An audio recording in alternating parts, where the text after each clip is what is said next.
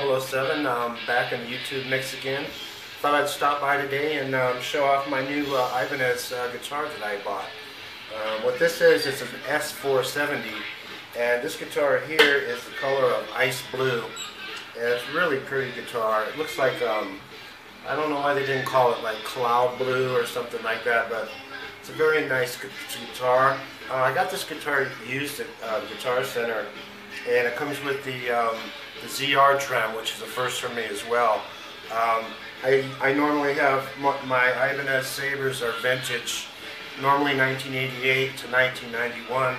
I strayed away from that this time, basically because of the quality of the guitar that I didn't realize was made by Cort guitars in Korea. I think it was in 2003 that Cort took over the Ibanez S guitar and had a production line going for, I believe, about 4 or 5 years. This guitar here is it's a wizard neck again, but it's 3-piece, so there's a couple pieces glued together. But it's made in 2005, this model here, and it has the ZR trim with the flywheel there, so you can adjust the springs on the back. And it also has a ZPS system, zero point system, which is kind of like a backstop. Basically, it pushes the trim back in tune after you do a dive bomb. But as of right now, I have mine set up as a floating trim. They recommend, or they tell you just to take off the springs and remove the bar, but I don't have to, because the tension on my string gauges, which are 8s, they don't pull on the trim enough to where I have to. I'm even touching the bar, so as you can see, I'm not even close. So I can leave the bar in there and have it the trim floating.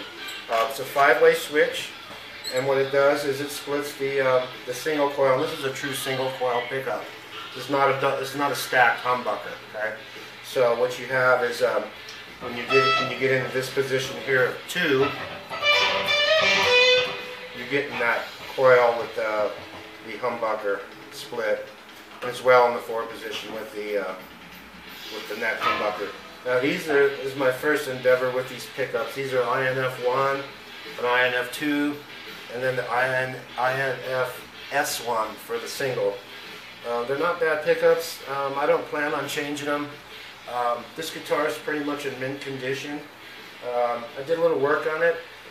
Somebody had put in a shallower 5-way switch, not realizing that it was made for HH configuration. Now this switch here that Ibanez has in this guitar is actually it's made specifically for this guitar, and it's a proprietary type of switch. So inside the internal circuitry allows you to get your split coils.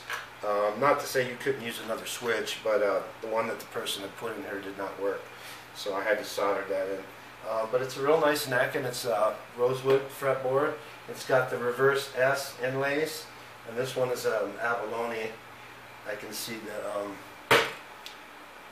the abalone in it, and it has the AANJ neck, which is a first for me. But it's a nice solid guitar. It's mahogany. I like the tremolo in it, and it was a very nice pickup for me for my S collection. So thought I'd bring it in here and show it off. And if you ever get your hands on one of these, go ahead and give it a try. It's Korean made by Cort, 2005, and it's a nice guitar. So thanks for watching, and I'll play something and we'll just run it out. So thanks again for watching. Okay, take it easy.